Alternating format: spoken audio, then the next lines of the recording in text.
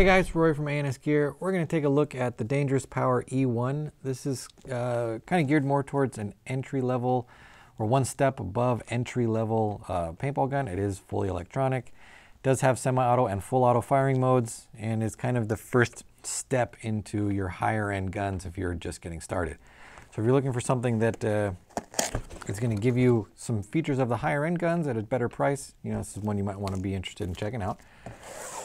So what we're going to get in the box, we're going to get the manual, we're going to get our gun, barrel sleeve, O-rings and Allen keys, and the barrel itself. Now the barrel is cocker threaded, it's about 9.5 inches long, easily replaceable. There's hundreds of other barrels out there that you could change this out with if you needed to. So we'll set this to the side. I just want to show you the manual real quick. One thing I do like about this gun is the manual that they provide for you. On the back side, got a huge diagram breakdown. So you can see everything that's inside the gun, know exactly all the parts. They've got them all listed here. Makes it very easy to do maintenance on your gun. And then on the other side, all the steps on how to use your gun.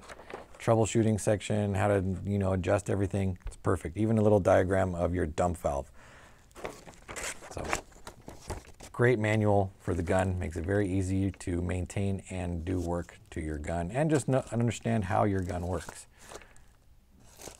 We'll go ahead and put that back in there. And kind of set this off to the side so you can take a look at the gun. Now this gun does come, we talked about the barrel, it does come with the on-off ASA, which is a nice feature to have. It lets you turn your air on and off. Adjustable regulator. The gun operates at about 200 psi, so it is considered a low pressure gun. It does not have an LPR though. The operating pressure for the gun is the same as the working pressure for the gun. Do have your eye covers here, so it does come with the eye system already inside of it. The one thing that maybe would be lacking in this gun is the feed neck area. There are O-rings, might be hard to see them, but they're inside here. They're kind of recessed onto the inside of the feed neck. That's going to hold your loader when you drop it in place there. Not the most secure system, but it is a threaded feed neck, so if you really needed to, you could take this out and replace it with a different feed neck. Very easy to get to the bolt assembly. Take this screw out the back and the whole dump valve system will come out. You can maintain it, do any maintenance, change O-rings that you needed to. And then your on-off button is right here on the back. Now this is the same button that will also let you toggle between your semi-automatic and your full auto modes. So that's going to be done through the button and the trigger here. Trigger is adjustable, plenty of room inside here to get all your fingers inside there so you can walk the trigger, shoot it as fast as you want.